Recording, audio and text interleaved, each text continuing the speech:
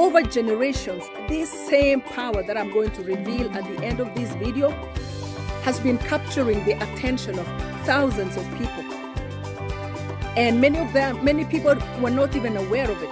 But these voices, when you look back now from what is happening in the Gen Z generation and go back, you can connect the dots. But right now it is more powerful than ever. A term that you're going to be hearing more and more about. And watch out for this, it's starting to be heard in Kenya by the Gen Zs. It is we the people, we the people, we the people. We want a government for we the people. We want we the people to rule the world. And this is very, very important because the time of the old leadership is over, because it was not for the people.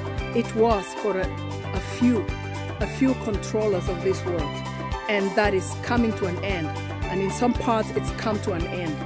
And I think if those people come across this message, they will know that their time is over. Their time is over and things are being dismantled. Quickly, quickly, quickly. On our watch, on our watch. And these are exciting times, exciting times. Thank you, Gen Z. Thank you, thank you, thank you. Mwah. Hello and welcome to African Living Abroad. I am Jamhuri and I'm here to share my international experiences, build bridges between cultures with the hope of making the world a better place. I am a social observer, an interpreter of social events, a commentator, and a storyteller. Today, I'm going to reveal to you the power behind the Gen Z movement, because this power has a name to it. I know that the Gen Zs are going about their revolution with a lot of power, with a lot of conviction, and they may not know what is exactly behind their drive. They might think it's their political evaluation of the country. And it's catching up all over the world, all over Africa, which started in Kenya. And once the Gen Zs were captured by this power, there is no going back, no matter what. It is like a gene that has been let out of the bottle, and the gene cannot be put back. And this gene wants to put the master back in the bottle, okay, in replacement of its place. That is how powerful this power is behind the Gen Zs. The Gen Z generation right now, or maybe gradually, maybe between 2021, because that's when a great change happened. And we can see the trend that slowly happened during the pandemic times, okay? That there were two kinds of people. People that were for that plan and they could not be convinced otherwise. And people that were against that plan, who understood that it was a huge scam, a huge plan. And the two could not mix. Whatever you are convinced about, you cannot be convinced to believe otherwise. And this kind of conviction has morphed into what we're seeing today in the world. Because during this time, people understood things that once you understand them, you cannot undo them. There are things people have seen that once you have seen them, you cannot unsee them. Once you have heard them, you cannot unhear them. And it becomes part of you. And it is very, very real. And there is no going back. And it has a purpose for the world today. And so I would like to say to the Gen Zs who like to blame the older generations about not going far enough with their political revolutions. And I'm talking to the Gen Zs of Kenya. And maybe it will catch on with the Gen Zs in Africa and throughout the world. You see, changes had been happening gradually. And people of older generations also saw that there was things wrong in their countries politically.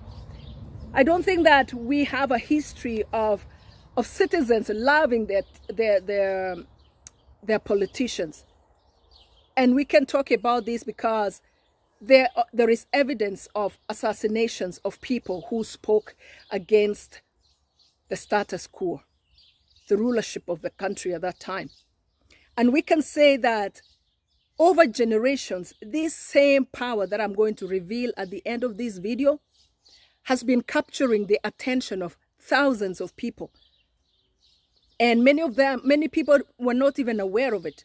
But these voices, when you look back now from what is happening in the Gen Z generation and go back, you can connect the dots. But right now, it is more powerful than ever. So I'm going to reveal a couple of steps that has led the Gen Z right now to bring to fruition the effects of that power that has captured them.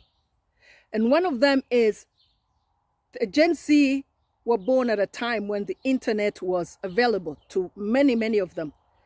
And they were able to see and compare their country with other countries. They were able to see what the older generations did not see.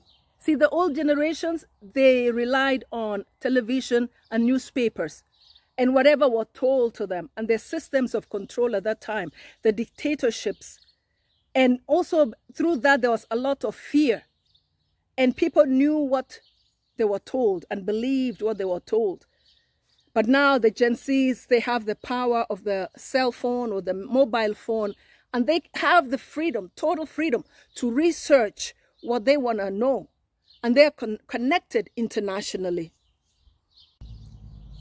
Number two, I think we can all agree that things have been changing very fast. And this Gen Z is connected, very highly connected in social media with their peers all over the world, which the older generations could not even dream about. And because of this, they are smarter than their parents. They can see other things. They understand things better than their parents. And even the parents of today, even those that are in their 50s, if they're not very careful and catch up, to try to catch up with what their kids know and to be part of social media, okay? Like Instagram, Twitter, or X, YouTube, Facebook, on TikTok. That is where life is happening these days. And if the older generations keep controlling the young people, trying to put them into the place they grew up in, it's never going to happen. So if you're a smart parent, you need to catch up with your children and learn what they're learning and listen to their opinions, because I think this is number three. Number three, today's young people, the Gen Zs, are our teachers. They are the teachers of their parents as well. I am a parent of Gen Zs, and there's so many ways that my kids have taught me a lot of things. And in the beginning, I was very rigid. But I've had to say, no way. There's no way my kids are going to know so much more than me. I am an intelligent woman. And thank God, I'm very curious about so many things in the world. And I'm doing a YouTube videos as a parent of the Gen Zs. I love it. And I'm discovering so much. So if we are very watchful and perceptive, we will see that our children are our teachers and they sharpen us.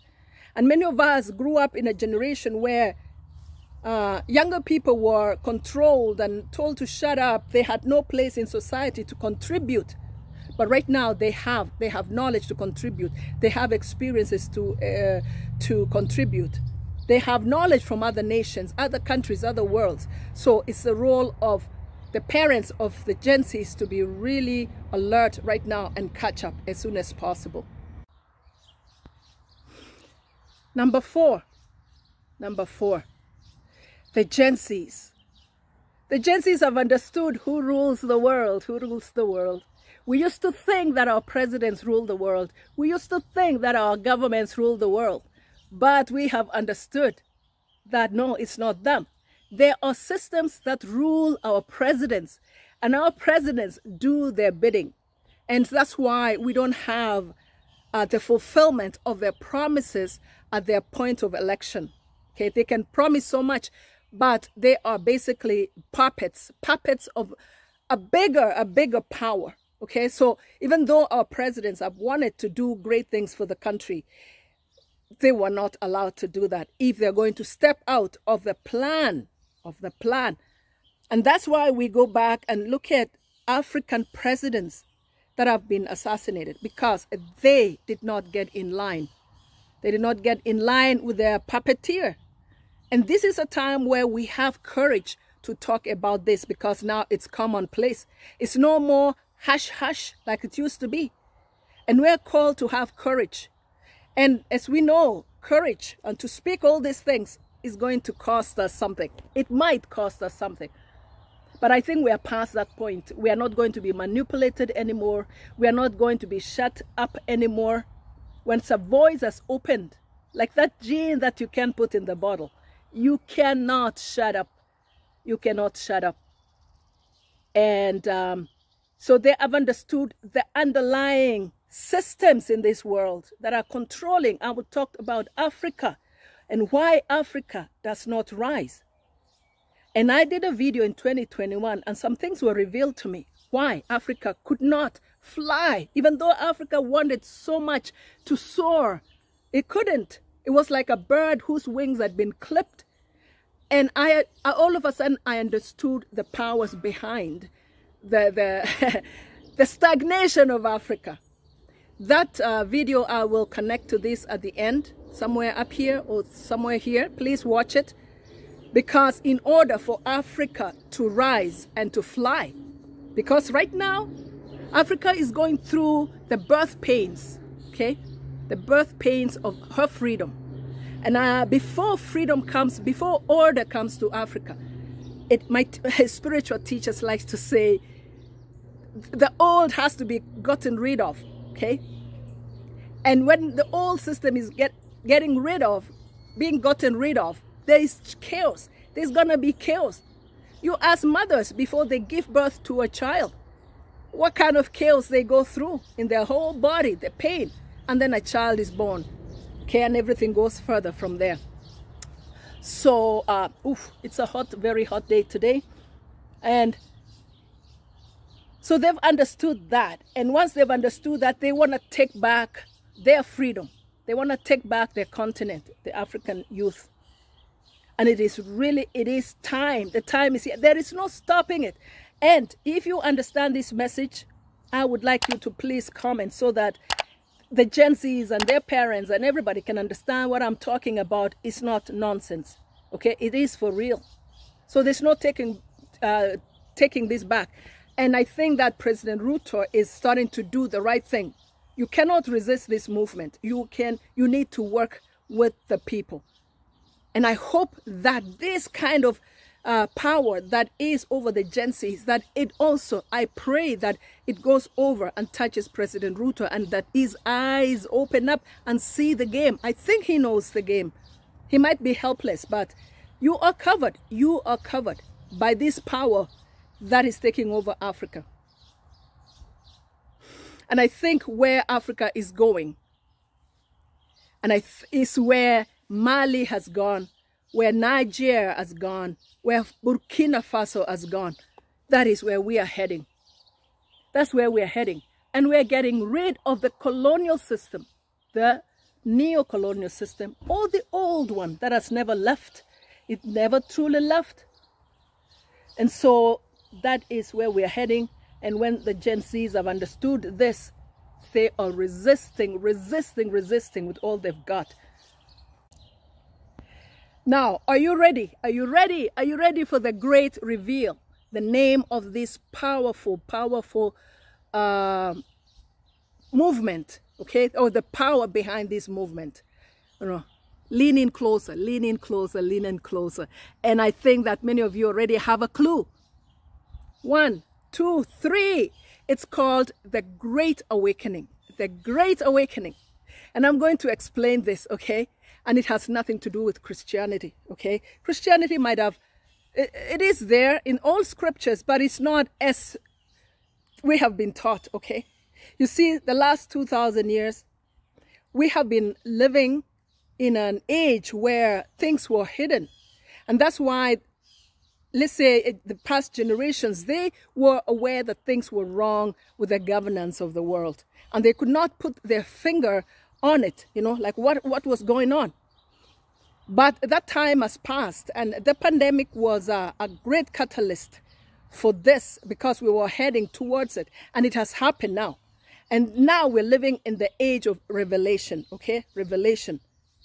And revelation, with knowledge that I was talking about earlier, comes a revelation. A veil is lifted up so that people can see so much, can see who is ruling the world, can see the people in the shadows, can see the powers that were destroying the world, and what the youth have known now. And it's not only the youth that know this. As I said before, this awakening has been happening slowly and slowly over the decades before. But now it is going faster and faster, and people are beginning to understand and to do the math, and everything is crystal clear. And once you understand, you cannot go back. See, this is a forward force that is heading into the future of humanity that is called the golden age.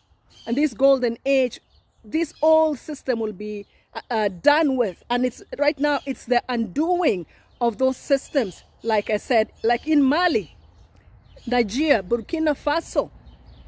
The shackles of the slavery in the world are falling, and you have to take it, okay? You get the revelation, and then you know what to do. And I noticed that for me, my voice, one of the number one thing, by the way, is self-empowerment, personal power. That your power and personal identity first. You want to understand who you are really, and what is your purpose on this world, and what is it that you need to do. And then your calling comes to you, and you got to overcome your fear. It costs so much, so much. And then you step into it. So there are many steps to get there. And I think the young people are knowing who they are. They're understanding who they are. And their voice is calling them. And their voices are opening up. And for me, literally, I used to do videos that are sweet, sweet, sweet. But from 2021, I realized my mission is much bigger. And you could actually feel, and I think YouTubers know that, this feeling in your throat, that there's a voice that wants to come out. Something needs to be given birth.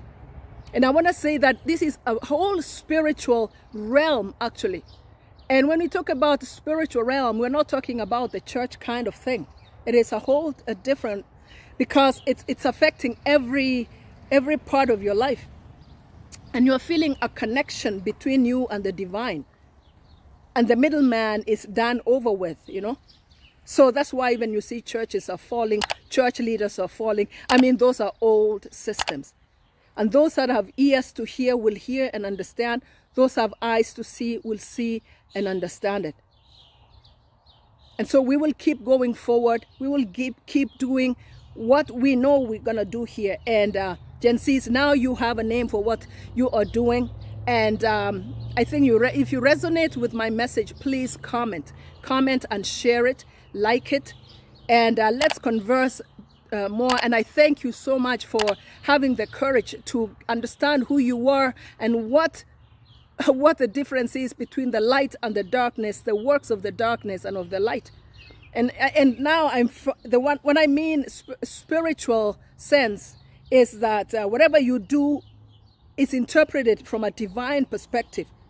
And so that's why even in my video here, I'm talking about it, like the worlds that are merging together. And we were going to enter into a place where we see things more in a spiritual eyes, you know, with spiritual eyes, you know. And so I have a different YouTube channel that deals with spiritual things only. But I realize that the more I talk about social issues, I feel that it touches on the spiritual. And at some point, I wanted to give up this channel so I can concentrate on that. So I'm seeing a movement also that some things are moving from one area to another. I think you understand this message. And I'll end here for today. And I want to say thank you so much. Thank you.